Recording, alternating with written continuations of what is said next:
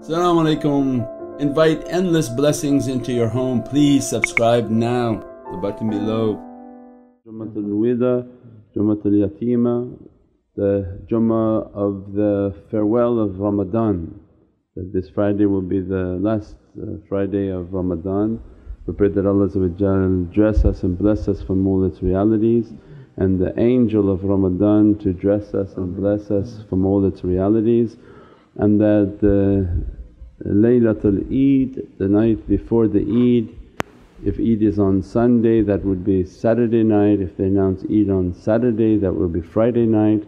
That night of Eid is the most important night of Ramadan, that's in which Allah will give the blessings and ni'mat, what they call payday.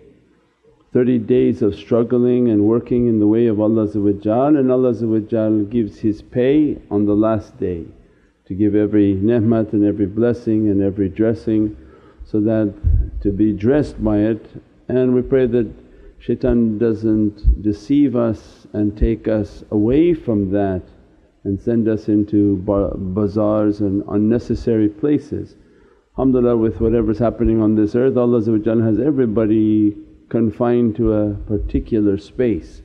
But that night is a night in which to be in zikr, to be in your salah, in your du'as and every type of worshipness, that, Ya Rabbi, if I did anything wrong forgive me, if I did any imperfections forgive me. We have tonight before the Jummah is Salatul Kafaratul Dunub, and we sent out the post for that. The admins can post it online for anyone who's watching online. Again, that's immense blessings that I'll just read, I'm not good at reading. Sayyidina Abu Bakr as-Siddiq said that this was a sunnah prayer done to atone for all the past prayers that we miss since we were born. It has the equivalence of 400 years of missed prayers.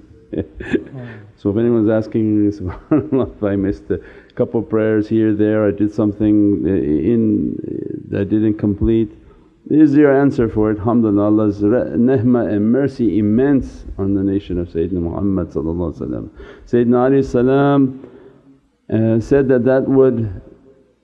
that could even be rewarded as 1,000 years of missed prayers.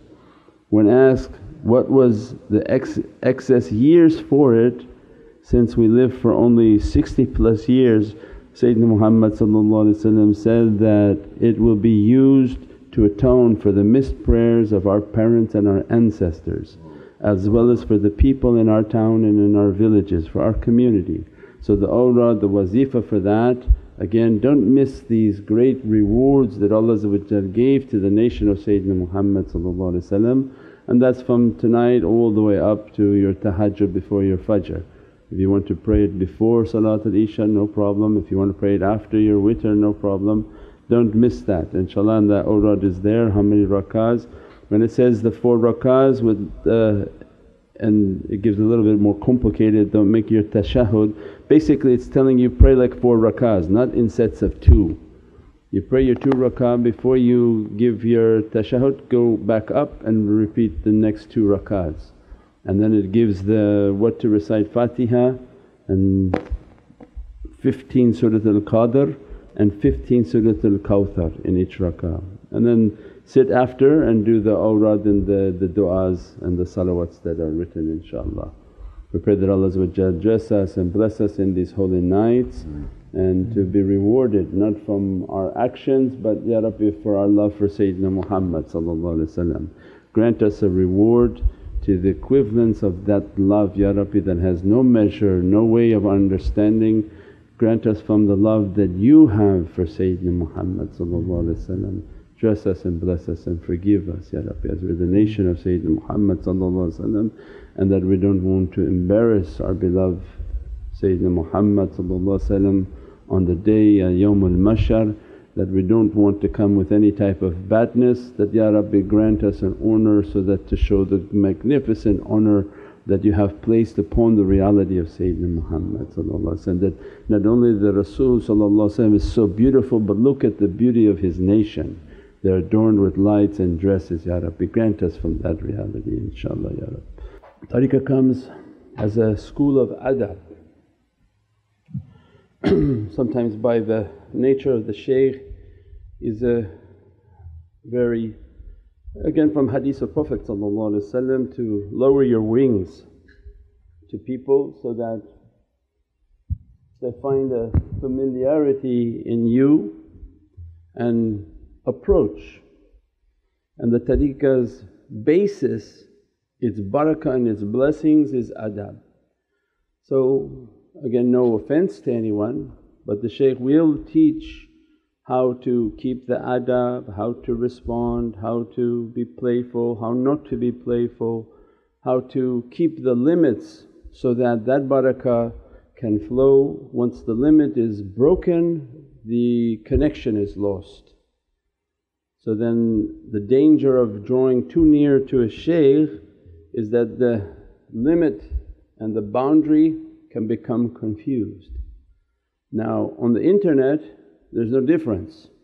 Internet is going to be 10 times harder because the person is at a distance and it becomes difficult to train. My concern for our moderators is that they should keep monitoring all the comments, and the comments have to be of a religious nature. They have to say, mashaAllah, thank you, great, I learned, alhamdulillah, that's it. Don't make this familiar and like a hangout, because it's not the backyard of shaitan where we're now all playing in shaitan's backyard and making weird faces and flowers and romantic gestures or inappropriate comments. Remember, there are ulama who are trying to attack us that will be watching these feeds. There are husbands that are watching and wondering why women would be making comments like this. There are women watching wondering why their husbands would be making comments. So I mean, this is a very dangerous backyard to be playing in. We're trying our best to do the teaching that's appropriate. So it's just a reminder for ourselves that keep the comments very polite, very religious. Don't make yourself familiar with us, as we are not friends with anyone. We are just a teacher here teaching the way towards Sayyidina Muhammad. We're nobody's buddy and we're nobody's friend. You may like us because of what we recommend and what we're teaching, that's it. Keep that had and that limit. If that's lost, then the whole association becomes like we're playing in shaitan's backyard, and Allah protect us from that type of difficulty. Our moderators don't have to do anything, just take the comment and take it off, and then later on they can message people that please just stick to religious comments and this is nice, alhamdulillah, mashaAllah, that's it.